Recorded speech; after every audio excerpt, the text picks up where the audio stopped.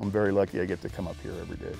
Yeah, it's mountainous, beautiful forest. Shaver Lake grows really nice timber. We're here right now after the creek fire, which is,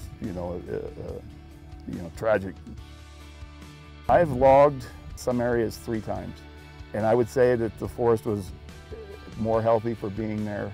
2006, there wasn't a lot of logging opportunity in this area, so mastication was starting to get pretty big, doing like fuel breaks. So that's when me and my dad said, hey, you know what, let's try doing this. And so did that till about 13, and then we started getting bigger and expanding. I never would have thought we would have gotten this big back in 06. It's been an incredible journey.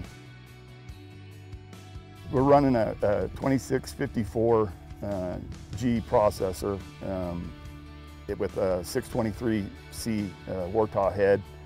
Thing's been bulletproof. It's getting close to 3,000, a little over 3,000 hours. It just goes and goes and goes.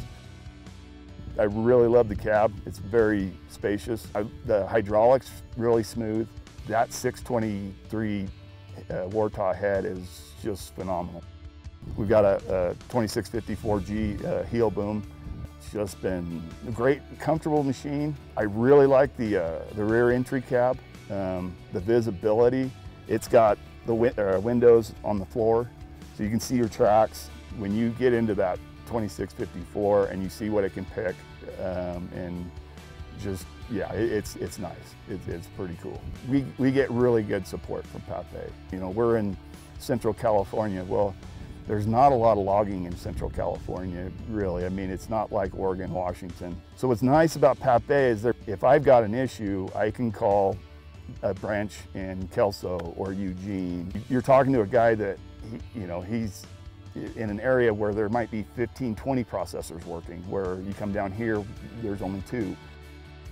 You look at some of these other manufacturers out there, and they're trying to get out of forestry, and John Deere is doubling down on them. That's what I love about them the most, is that they really support the industry, and John Deere's really invested in this industry.